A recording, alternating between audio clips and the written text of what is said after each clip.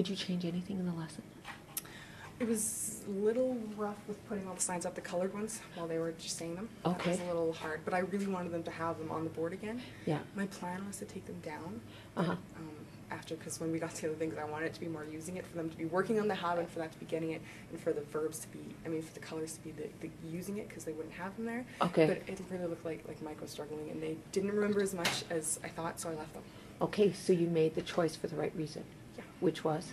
Well, I was adapting things for the learners and making sure that For they, student learning. Exactly. So good for you. Good for you, because that's the most important thing.